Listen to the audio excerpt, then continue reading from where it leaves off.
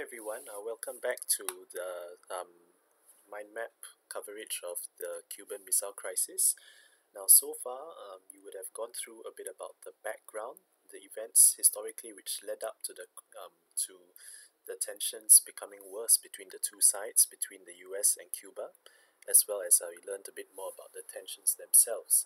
Okay, so now we'll be looking at the events of the crisis themselves. All right, just a bit of a heads up, that there's a lot of stuff here, okay, but rest assured, okay, don't be so alarmed. It's not so important that you memorize or know every single event in sequence and all of that. That's what we're going through now. But really what is key is that you have a good understanding, appreciation of what happened in general, okay, especially in the context of the Cold War. Remember that the Cuban Missile Crisis did not take place independently, but it is one of the main events and one of the main events of the larger Cold War conflict between the US and its allies on the one side, and then the Soviet Union and its allies, one of which, of course, was Cuba. Okay, so it's important not so much to know every single thing that happened during the crisis itself, but rather pay attention to who was responsible for what and what actions were taken which made the crisis take place, and what made the tensions between the two sides worse, and what eventually led to the crisis being resolved and the reasons for it. Okay, so anyway, without further ado, let's get started. So the Cuban Missile Crisis itself, okay, excuse me, let me just minimize that. Okay, we can look at it in four different sections. Okay, firstly, let's look at the deployment of missiles to begin with. Okay, so looking at the deployment of missiles, okay, firstly, what was it that happened? So what is the event itself?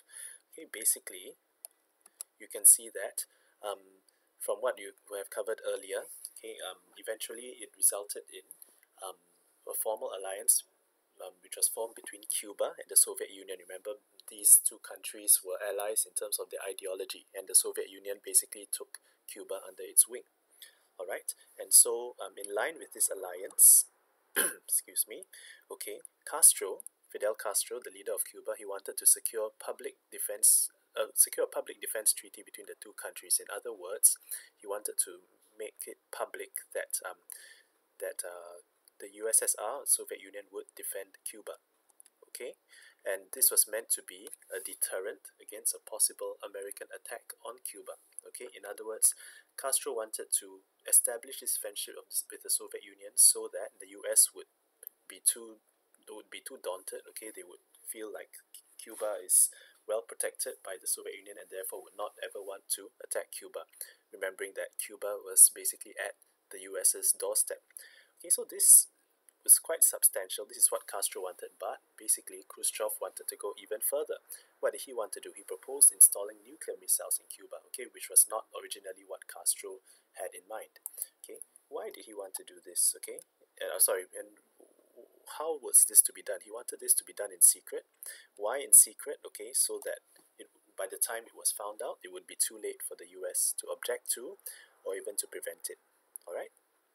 Okay, so moving back. Okay, so as a result of this, okay, Soviet troops started arriving in Cuba. After this alliance was formed, and Khrushchev made his intentions clear of wanting nuclear weapons. So 4th October 1962, the first nuclear weapons parts arrived, okay, and the construction of missile launch sites and the military bases began. Okay, what were the reasons for this deployment and this alliance? Okay, basically, why did Khrushchev basically proposed this in the first place? Okay, for a couple of reasons. Politically, okay, he felt that it could serve as leverage. Basically, you give him influence, eventually to demand West Berlin's integration into East Germany. Remember, at this time, West Berlin was occupied by a US-friendly side, okay, but it was a city totally surrounded by East Germany.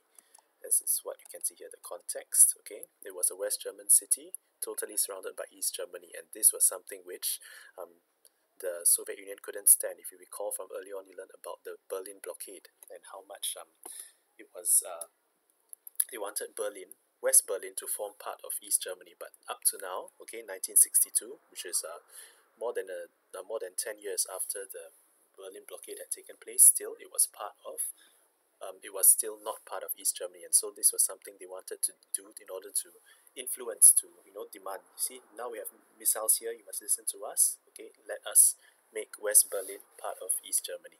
Okay.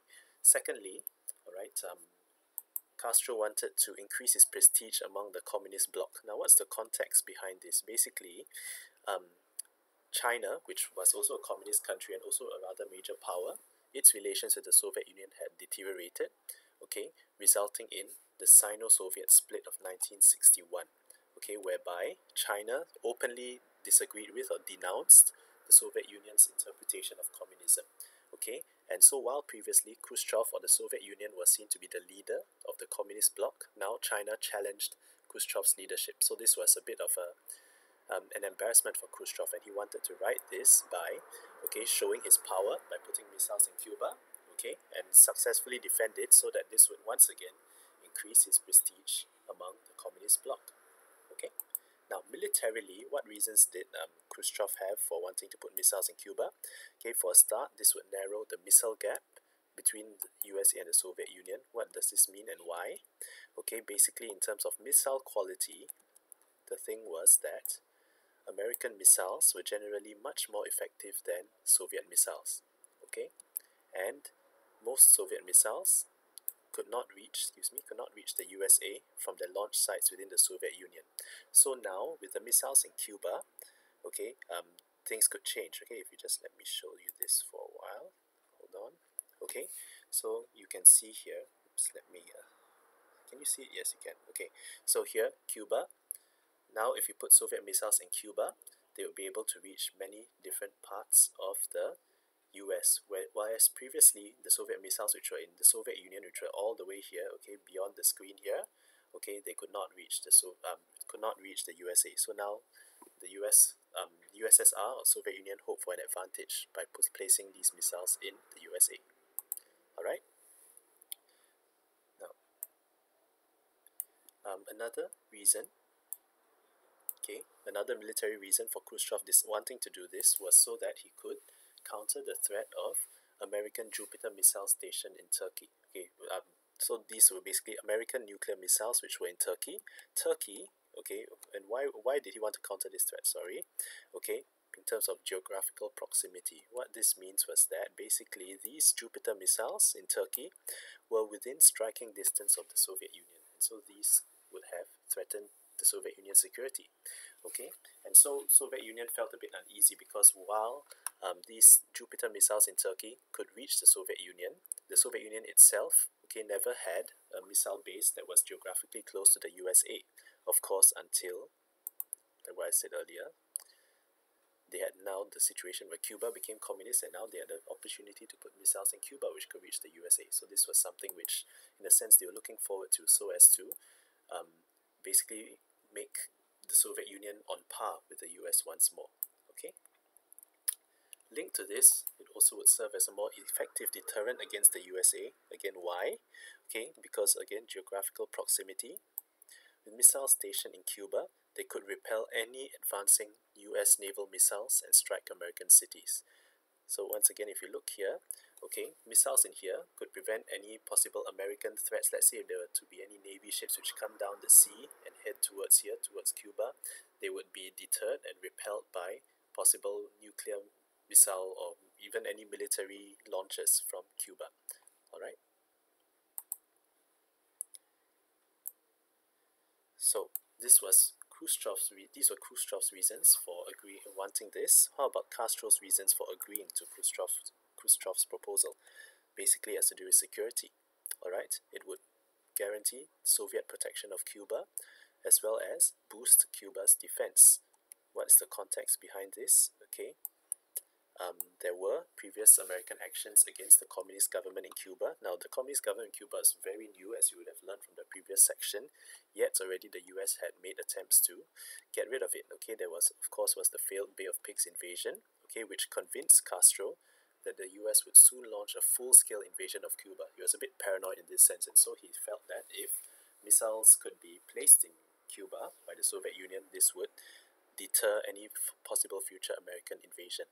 Okay, there also was Operation Mongoose. alright, which is basically American attempts to undermine or to weaken weaken Cuba, such as through assassination attempts of Castro. Okay, they may all have failed, but basically, this was something which put Castro not at ease. Okay, he wasn't at easy. He did not feel at ease as a result of this. Okay, and he believed the Cuba had a right to defend themselves from such foreign aggression. Therefore, he was welcoming of the missiles. Okay, so this is basically the part on missile deployment. We now move on to the section on US action. So basically, how did the US find out about this missile deployment and how did they react to it?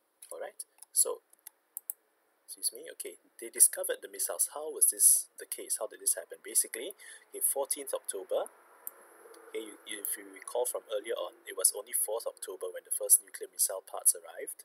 Okay, just 10 days later, there was an American spy plane which took photos of a missile launch site in Cuba. Alright, so just to show you, okay, basically took photos like this, okay, which showed evidence of nuclear missile sites, nuclear missile bases being built in Cuba, okay, and so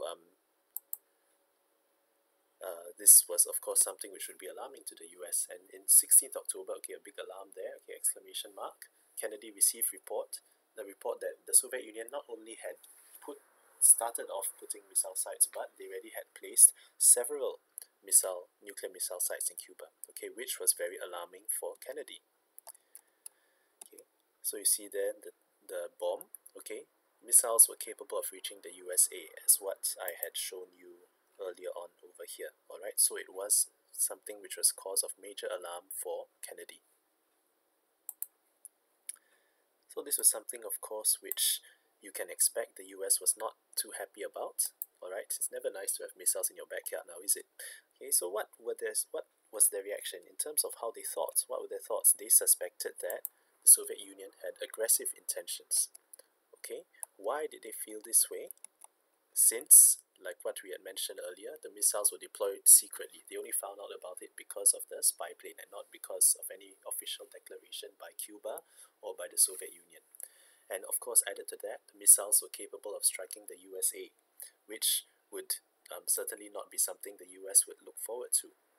Okay, and so since they saw that the Soviet Union had aggressive intentions, okay, this meant that they were worried that the Soviet Union was planning a first strike nuclear attack against the USA. In other words, before the USA would start anything, the Soviet Union would start first by launching missiles against the USA.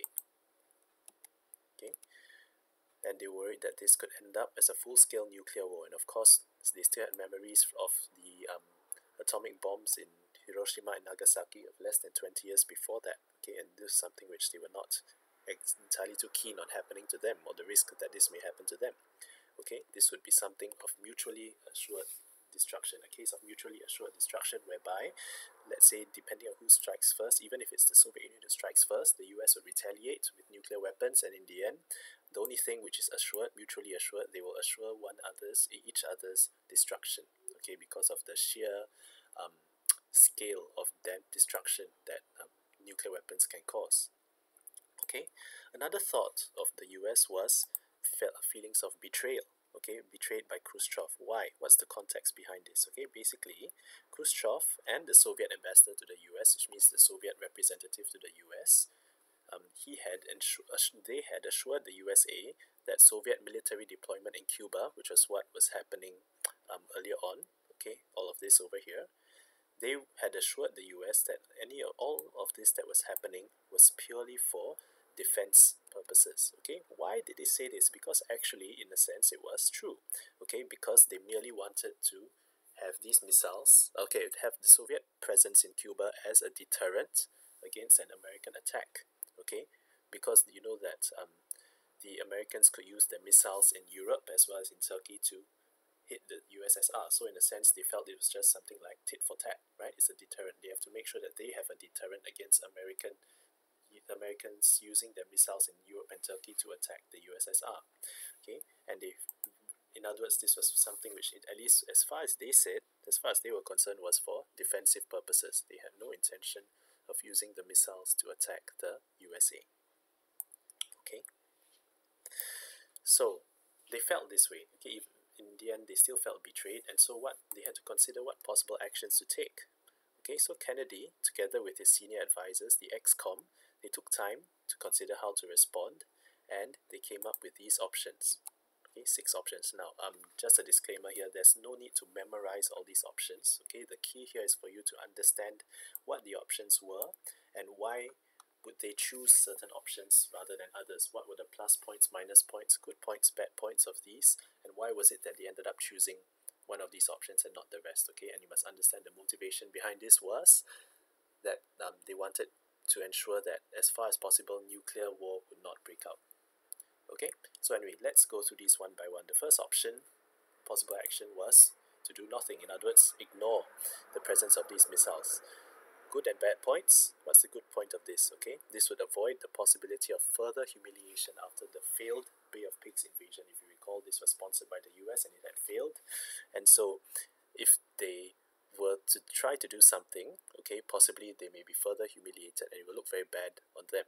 Okay, so this is why they thought perhaps, yeah, maybe we could do nothing. However, bad points, okay, this would allow the missiles to remain.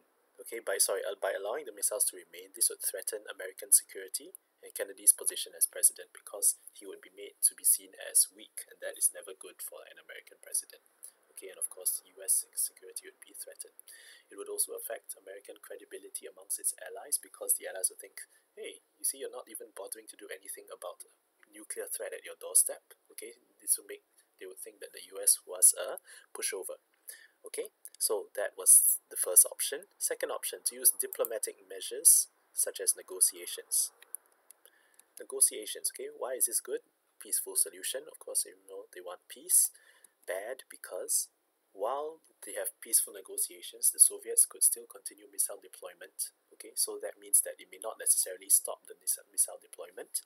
And secondly, even being willing to negotiate with the Soviets might be seen as a sign of weakness by American allies. So this was why, in a sense, it was also considered a no-no.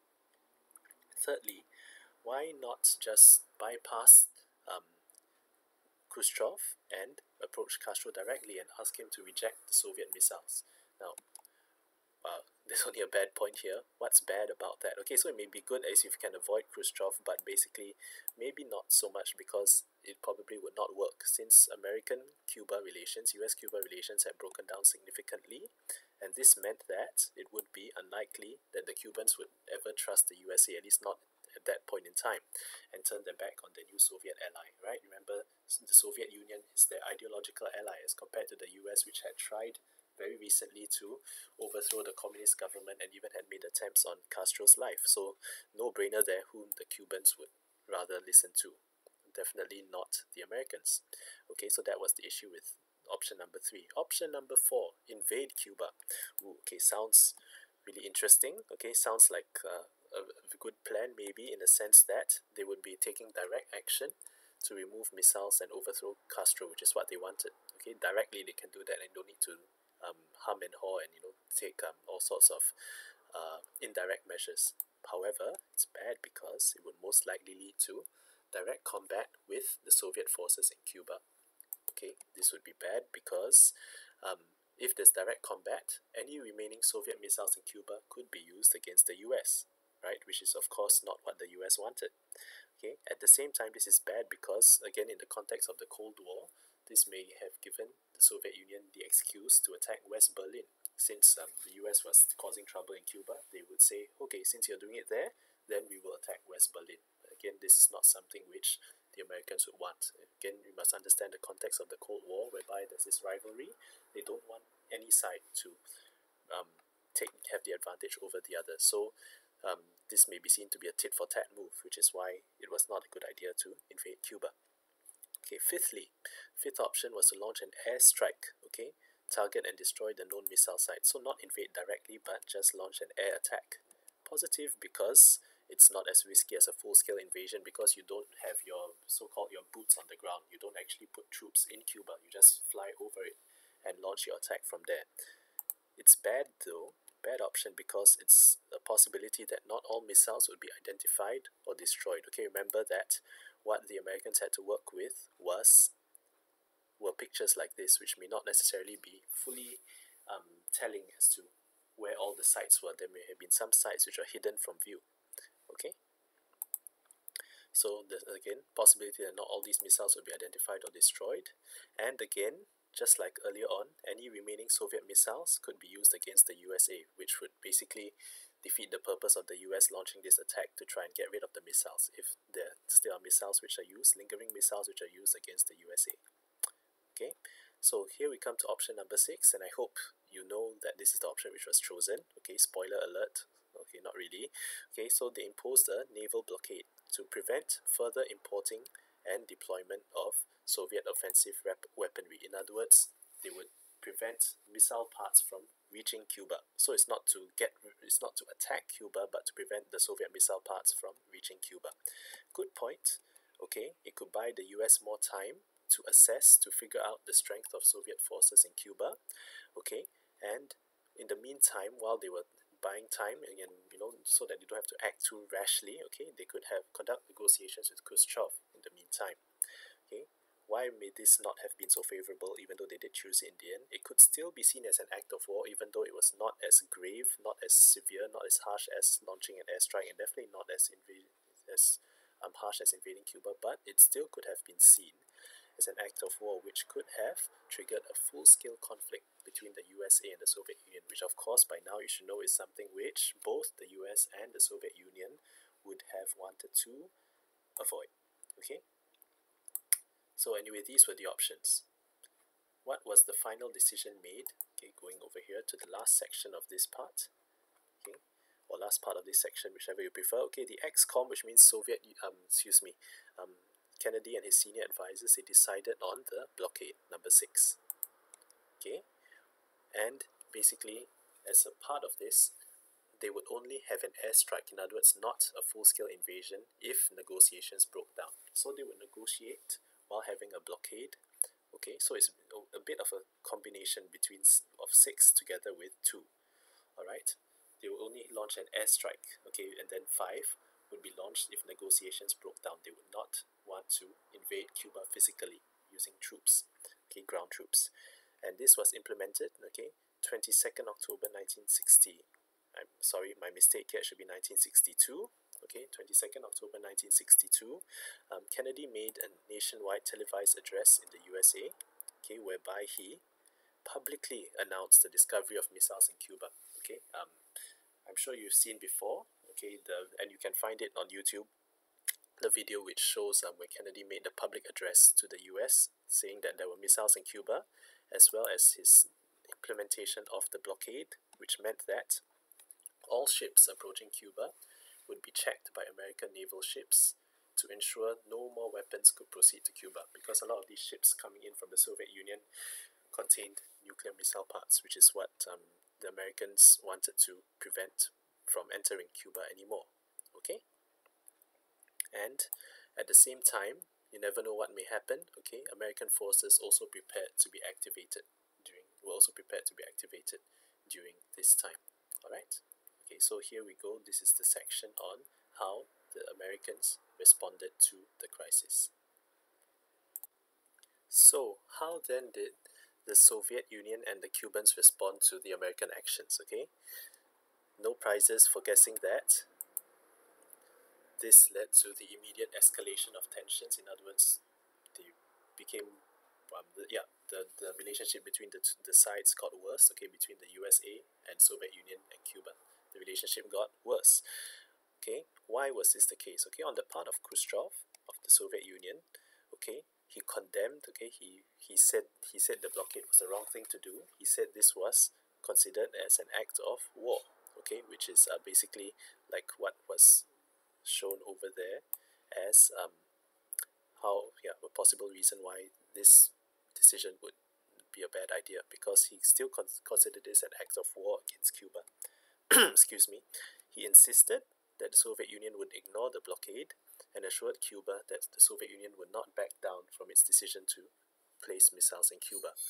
Okay, so this was what he said publicly, but of course you know that ultimately he still wanted to avoid nuclear war, and these actions may possibly have led to nuclear war. Okay, so while he said all this, okay, all this rhetoric, he also, okay, was cautious. Okay, you see the amber light there. He was cautious not to escalate the crisis further. Okay, so basically, the Soviet forces in Cuba were put on high alert because there was a risk of military intervention at any time, but they were forbidden from using nuclear missiles. All right, he made it clear, don't use the nuclear missiles, at least not at that point in time.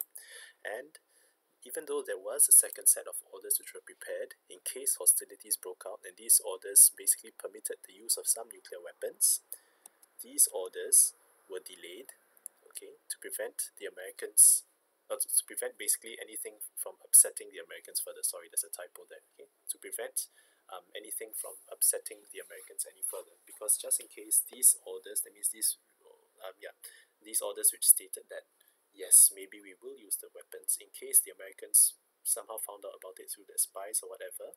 Okay, they may of course they have not responded very favorably, so these orders were delayed. They were not carried out. Okay, they were not rallied to the Soviet and Cuban military.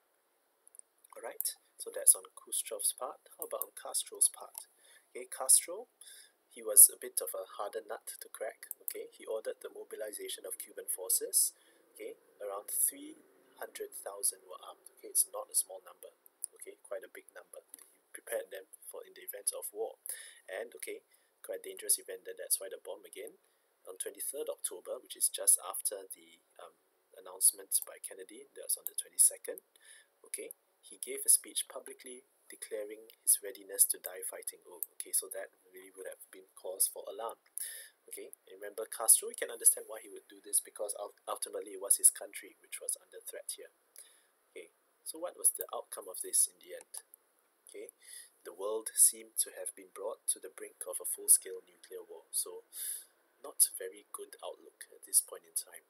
Okay, and really, this was I don't know if you know any of your older relatives who have been through this time. Okay, at least maybe not so much in Asia, but definitely in Europe, in the US, really people were thinking that that was the end, and that would be it. Okay, the world as they knew it would be gone, if because it seemed so close. The nuclear war was so close to breaking out. Okay, so this was basically how the Soviet and Cuban response made the tensions worse. Okay, so how then were things resolved? Okay, how was this resolution like? Okay, basically, in spite of all of this, okay, negotiations did take place between Kennedy and Khrushchev. So it started off from Khrushchev. Okay, again, in spite of all of the stuff he said here, all the rhetoric and saying that the Soviet Union not back down. Sorry, he was really interested and concerned and wanted peace. He did not want the war to break out, so he appealed for peace. How did he do so, and why? Why? Because even though by installing missiles, if you remember from earlier, he wanted to enhance the security of the Soviet Union and Cuba, which was its communist ally. Instead, it had gone the other way. It made Soviet Union the target of a potential military strike, and Cuba as well. In other words, it went against its objectives of ensuring that in trying to make Soviet Union and Cuba more peaceful. Instead, became more likely for conflict to break out. Okay, so what steps did he take since he was now appealing for peace?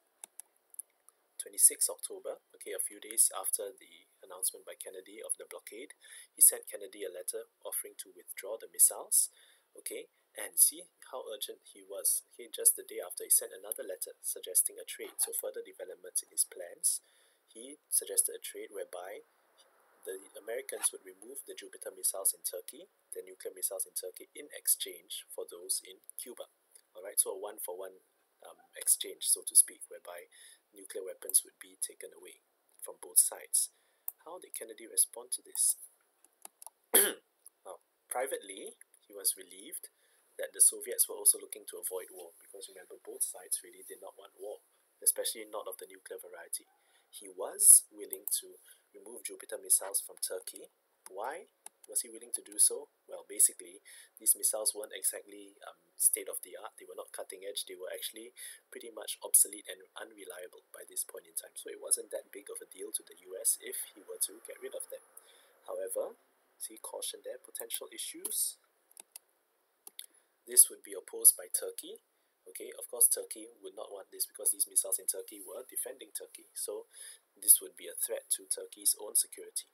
By the way, I mean Turkey, the country, in case you're thinking of food.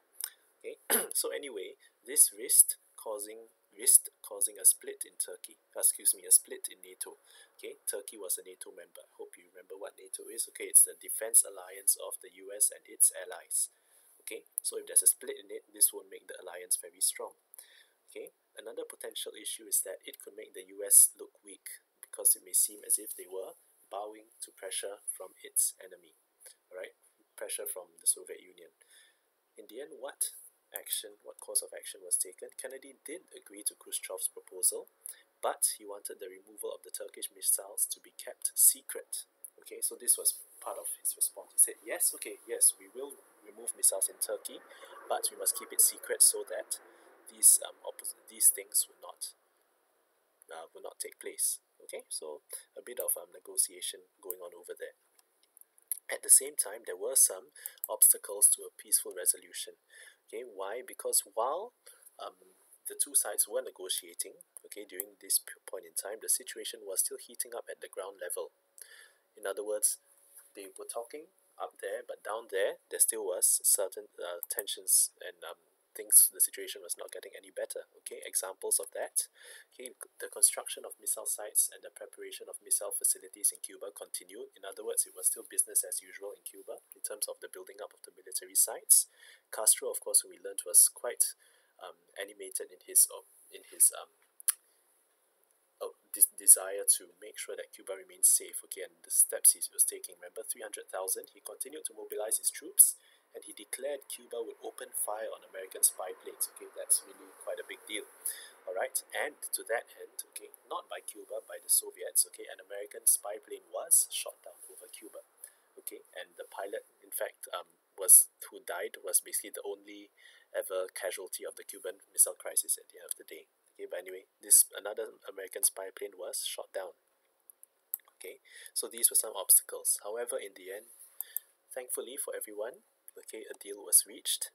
Okay, Khrushchev announced his acceptance of the Kennedy's deal on 28th October. Okay, so just 13 or so days after the crisis had started with the discovery of the missiles in Cuba. Okay, he announced the acceptance of Kennedy's deal. Okay, Soviet missiles were to be withdrawn by Cuba, and secretly, okay, US would remove its Jupiter missiles from Turkey. Why was this done? Okay, because there was a degree of cooperation between Kennedy and Khrushchev. Okay, in the US imposition of the blockade, even though it was in one sense seen as an act of war and an aggressive action, it was good in the sense that it gave both leaders time to cool down and prevent any rash decisions from being made. Okay, how apt that today, as I record this, it is cooling down day. But anyway, okay, that's besides the point. Okay, it gave both leaders time to cool down. Okay, to not be ruled by their emotions, but really take time to think first before to think about the consequences of their actions, whether it's the wise thing to be aggressive fully. Okay, it gave them the time to cool down and prevent any rash decisions from being made. Okay, so basically this facilitated the imposition of the blockade facilitated this cooperation. Okay, now there also was concern over both leaders over the consequences of nuclear war, which, as you know, was not something anyone would be looking forward to. Okay, they recognized that even a small number of nuclear missiles could cause widespread destruction, and so it was not very in the interest of preserving the world and world peace. Putting these nuclear missiles was not a good idea. All right, and Kennedy, even though the US did have a military advantage, he was still unwilling to make use of this military advantage to start a war, okay, which shows how serious how seriously they felt. Both Kennedy and Khrushchev felt about nuclear war. Okay, another reason for this cooperation was because they were both cautious over the lack of direct control over their military commanders and these military commanders' aggressive tendencies. In other words, while they were the leaders of it all, they did not have total control over the people who were taking action on the ground, or at least in Cuba itself. Okay, for example, some American and Soviet military commanders were extremely confident in their own own side's military capabilities, okay, and they advocated, they supported using military action. In other words, they didn't bother about the possible side effects, the destruction caused by nuclear weapons, and they were advocating supporting military action as the best way to resolve the conflict, okay, which is not exactly very much in the interest of peace. Okay, of course, there also was this American spy plane which was shot down. Why was this done? Because a Soviet military commander had acted on his own authority. He didn't seek permission, he just did it. Okay, so again, if more people were to take actions like this would make the situation much more risky. So it's a very tense situation whereby war may break out anytime, not because of what Kennedy or Khrushchev may have wanted, but simply because the people under them take things into their own hands. Okay, so as a result of this, both leaders were worried about the consequences of letting the crisis drag on. So in other words, the longer it took for them to reach an agreement, the higher chance there would be for more incidents like this to take place, okay, which may result in nuclear war breaking out, even without their approval. Okay, basically, yeah, like what I said here, any incident out of their control could inflame the situation, make the situation worse, and set off an uncontrollable chain of events. Alright?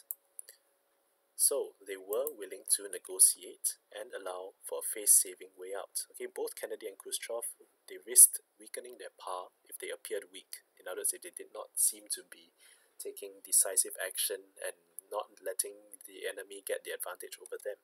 Okay, why was this the case? Kennedy needed secrecy over the removal of Jupiter missiles in Turkey, while Khrushchev needed the US to promise not to invade Cuba. Okay, so if they didn't get this, okay, both sides, both Kennedy and Khrushchev may have appeared weak, which is not something they wanted. Okay, and they basically were both fearful of the consequences of any aggressive action. Okay, and this was what also forced them to accommodate each other rather than saying all these things and in the end letting it get out of hand into a war. Okay, they basically realized that they had to accommodate, in other words, listen to each other, and reach a compromise. Alright?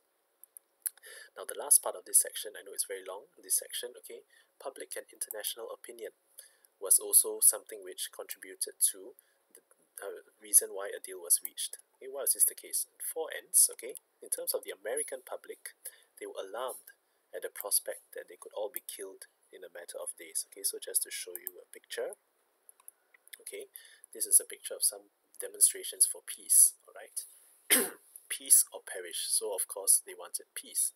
So the public pressure which Kennedy faced, okay, encouraged him to seek a peaceful solution. Okay, so they urged, like I said, they urged Kennedy to handle the crisis with caution. America's allies, okay, were also in favor of a peaceful resolution. For example, Britain, okay, even though it publicly supported Kennedy's decision to impose a blockade, yet privately, okay, it urged USA to take greater caution. Similarly, the Western Europeans, okay, apart from Britain, they had lived within the range of Soviet missiles for years. Okay, this was part of their daily life, and so from their point of view, they thought the US was making a big deal out of nothing because, well, they lived under the threat of Soviet missiles for a long time and nothing happened to them. Why is the US getting it so upset and uptight over this? Excuse me. So, as a result, Kennedy had to act cautiously to avoid a split in NATO between Western Europe and the USA, because remember, ultimately Britain and Western Europe are important allies of the USA in NATO. So if they took actions which Britain and the other countries in Western Europe were not comfortable with, okay, this may weaken NATO, which is not something they wanted to do. Okay, whilst American allies were in favor of peace, on the other hand, in contrast, okay, Soviet allies went the other way. Okay, Castro, he urged Khrushchev to stand firm, and he declared his people willing to die in defense of their homeland. Okay, very dramatic, but this is really how he felt. Okay, China also urged Khrushchev to be tough against the USA. Okay, more rhetorical statements. Okay, promised Castro that millions of Chinese are willing to fight for a fellow communist state. Okay, which is not something which someone who wants peace would want to hear. Okay, at least definitely not. This would not be music to American ears. Okay. Now, even though countries like Cuba and China seem to make things worse, okay, this actually made Khrushchev more fearful of going to war with the USA. Why? Because there's a risk of global nuclear war breaking out, because even a country like China, which was thousands of miles away, was willing to contribute, apparently. So all the more Khrushchev wanted to take steps which would make sure that war would not break out. Alright? Okay. Finally, international players, that means other countries, not other countries, but other, people who are known globally, okay, such as the UN Secretary General, which means the leader of the UN at that point in time, U Thant, okay, as well as the Pope. They acted as mediators between the two sides, urging them to avoid war. In other words, they took actions to try to ensure that there would be peace and not any nuclear war breaking out. Okay, so this, because both the UN Secretary General U Thant and the Pope were internationally respected, so all the more, if they are pushing for peace, Kennedy and Khrushchev were even more determined to resolve the crisis peacefully and to avoid being seen as warmongers. In other words, people who were advocating fighting. They did not want to be seen in this way. Alright, so that's pretty much it for this section on the events of the Cuban Missile Crisis. Alright, now we'll move on to the last section on the impact of the Cuban Missile Crisis. Now this section is not as important as in particular 2 and 3 and even 1, but it is good for you to understand, how the Cuban Missile Crisis had an impact on the Cold War, and how, in fact, things like this contributed eventually to the Cold War coming to a close, which is what you will learn in the following chapter. Okay, so please do bear with me as we look at this. Now, in terms of the impact of the Cuban Missile Crisis, we look and see, okay, how the impact it had on the individual countries, in particular the Soviet Union, Cuba, and the USA. Okay, later on we'll also look at what steps were taken to achieve nuclear disarmament as a result of the trauma, the psychological trauma that the Cuban Missile Crisis brought on the nuclear powers, and finally the establishment of a hotline, which we'll get to in a moment. Okay, so let's look at the individual countries' response first. In terms of the USA's response, okay, on the positive side, what was the positive impact of the Cuban Missile Crisis? In terms of Kennedy's reputation, it did improve. Why was this the case? Okay, because he was seen as courageous, okay, because he had stood up to Khrushchev and had made Khrushchev back down from installing the missile. So he was seen to be like a really brave guy for doing something like this. He also had stood up to the hardliners in his government, basically the military commanders and other people who felt that the USA should go to war, okay, and even be willing to risk nuclear war. Okay, he stood up to them. He did not take more aggressive actions against Cuba and the Soviet Union. So as a result of this, he was seen as courageous. His reputation did improve. However, on the negative side, okay, his relations with his allies were worsened. Okay, remember, like what we said earlier, some allies like Britain saw the American objection to the Soviet missiles in Cuba as being unreasonable.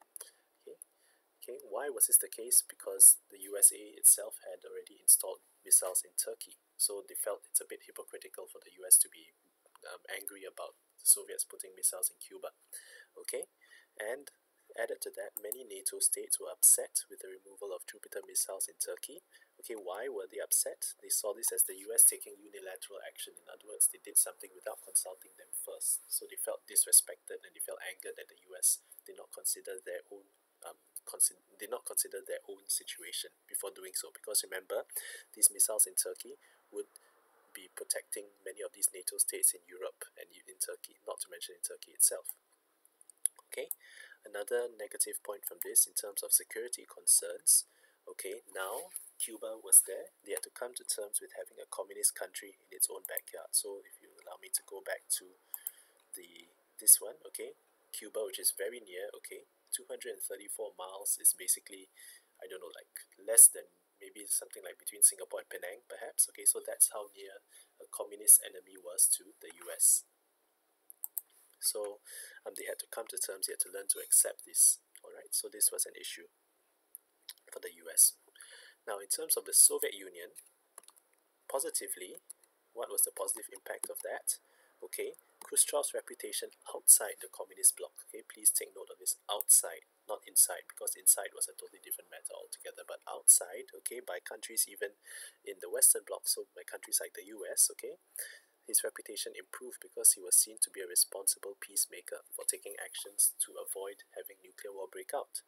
Okay, in terms of security, this also was a plus point for the Soviet Union because, firstly, the threat of Jupiter missiles, those in Turkey, was removed. Okay, however, this was kept secret, so the Soviet Union itself and the Communist bloc was not aware of this. Okay, and in fact, neither was the Western bloc. Okay, it was kept secret. Another positive, okay, Cuba remained a communist state. Okay, this was good because Cuba would be a valuable ally to the Soviet Union in the Americas. Because again, if you look at this, I know it's not a full map of North America, but basically this was one communist country. Pretty much everything else around it was not. Okay, so this was a Cuba would be a valuable ally to the Soviet Union in the Americas. Okay, and also this opened up the way for Khrushchev to push for disarmament because they came so close to nuclear war. So now Khrushchev had the opportunity to say, hey, you see, we need to disarm. And since the Soviet Union was, in terms of nuclear capabilities, behind the US, it would be to its advantage if there was a chance for disarmament. Okay, why was this bad though? Okay, for Khrushchev, within the communist bloc itself, his reputation suffered. Why? Because many saw him as giving in too much to the USA. Okay, he was too nice to the Americans, basically.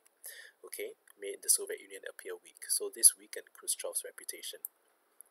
Okay, also with his own allies, the Soviet allies, relations were worsened. Okay, Cuba, remember how Castro was so angry with the US and was willing to have all his people die and all that in the sake of defending Cuba. So Cuba felt betrayed by how the crisis was resolved. Okay, why? Because they were not consulted during the negotiations, and of course they no longer had nuclear weapons. Okay, China, which if you recall had a worsening relationship with the US, okay, they accused the Soviet Union. So China, which had a worsening relationship with the Soviet Union, already now further accused the Soviet Union of backing down to its enemy, which basically made the leadership of the communist bloc even more shaky. So Khrushchev's reputation was worsened in this area. Okay, satellite states also had a poorer impression of Khrushchev precisely because he was seen to be too good, too friendly and too accommodating to the USA. Right? How about for Cuba? Okay, good things. Okay, Castro's reputation and power were unscathed. In other words, they were not affected. Okay, because Castro continued to be seen as a national hero in Cuba. Remember, he was the one who was so, he really wanted to ensure that Cuba did not suffer in any way, and this was seen to be to his advantage. Of course, he also remained in power as a result. He didn't lose his power. Okay, and he also remained in control of the American companies and economic resources that he had nationalized. Okay, you would have learned about this in particular in the first and second parts of this mind map. Okay, security concerns. This also was good for Cuba. Okay, they were protected from a possible American invasion. All right, so Cuba remained highly armed to prepare for any possible future US invasion, even though they may not have had nuclear weapons anymore, but they still remained very capable in that sense. Okay, still protected from a possible American invasion. Now, how was this a negative? Okay, in terms of the relationship with the USSR, and you said US there, in terms of relationship with the Soviet Union, it got worse. Okay, but at least they were still a Soviet ally, so it's not so bad. In terms of security concerns, okay, of course they lost nuclear protection. So here we see the effects, positive and negative, for each of these three individual countries. Now, as a result of this, okay, they were so the nuclear war almost broke out. So after this, steps were taken to achieve nuclear disarmament. Why? Again, like I said, they realized how close they had come to a nuclear war, and so they had to take steps to prevent such a situation from ever happening again. Alright, and what was the way in which they were to do this? Okay, they wanted to reduce the development of new nuclear weapons. Alright, so what measures were taken then? 5th August 63, so less than a year after this whole crisis had resolved, okay, they introduced something called the Limited Nuclear Test Ban Treaty. What did this include, okay? Firstly, it was signed between the US, Soviet Union, and Britain, which were the three main, in fact, at that time, the three nuclear-powered countries, countries with nuclear weapons capabilities. Okay, what happened was they banned testing of nuclear weapons except for underground. Okay, so they still could test nuclear weapons underground, but not above ground. Why? It was designed to limit the growing effects of nuclear radiation fallout on the Earth's atmosphere. In other words, the severe pollutive effect that above ground nuclear weapons testing was having on the atmosphere. So this was the measure which was taken. Limitations of this, yes, there were limitations, of course. Hopes of achieving disarmament were still futile, in other words, not of much use to a large extent, because the arms race still continued. Okay, this still was the arms race going on in the context of the Cold War, and in spite of this, nuclear arsenals continued to grow much larger, because remember, this new limited nuclear test ban treaty is banning nuclear tests, not banning nuclear weapons. So all of this still was an issue. So disarmament was not really carried out. Okay, both leaders themselves, Kennedy and Khrushchev, did not get to work towards the fulfillment of disarmament. Okay, so these were the two people who were most interested in ensuring that there was disarmament, but both of them didn't get to work towards it. Why? Okay, the next year, Kennedy was assassinated, okay, by Lee Harvey Oswald, but that's another story.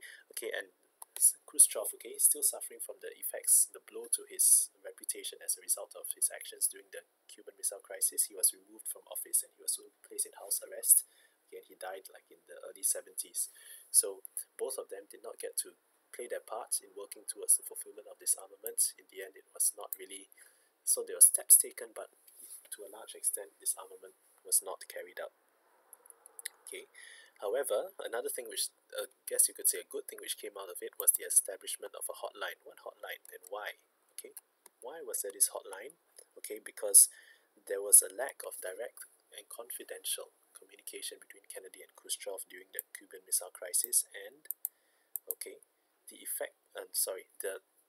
Since there was a lack of such direct and confidential communication, communication was done through the media and other unreliable means. Okay, everything which they said had to be reported through the media first, rather than going to them directly. And what's the impact of this? This, okay, contributed to the escalation of the crisis because it made miscommunication and misinterpretation of statements more likely to happen. As a result, it had brought the world to the brink of nuclear war. Okay, so since this communication was an issue, they realized they had to do something about it. Okay, they needed a direct line of communication so that they would really know each other's intentions. Basically, speak to each other as close as possible to being face to face and not based on what other people say. Right? Sure, you can imagine if you speak directly to someone, you get to know what exactly is going on in a much clearer way than if you were to hear it from someone else. Right? You need the clarification. So what was done? To this end, there was a direct telephone line between the Soviet Union and the USA established. Okay, so to make communication much more convenient, so that they could avoid having the misunderstandings which may possibly have led to yet another crisis on the scale of the Cuban Missile Crisis. Okay, and in this way this worked because there was no more major this was the last time where really nuclear war, at least in the shortly after that, whereby nuclear war was really close to ever having broken out. Okay, alright, so here we are at the end of this part of impact of Cuban Missile Crisis and the chapter as a whole. Alright, thank you for your patience in going through this. Okay, if you have any further questions, okay, remember for the essay section you need to be aware, at least not about every single nitty-gritty detail, but you need to have an understanding of how the Cold War fits into this, okay, and how the individual countries really, the actions which they took, which made things worse and in the end made things better. Okay, you have to be aware of this and understand the role played by each of these countries. Okay, that is especially important for this chapter for the SEQs, and of course for the SBQs you need to be aware of the topic in general so that you can understand your source-based questions well and do them properly, bringing in your own knowledge as far as possible, okay, to score as well as you can for your source base. Okay, so that's it for now. Like I was saying earlier, okay, any questions, please don't hesitate to look for Mr. Ong or myself. Alright, thank you, and bye-bye.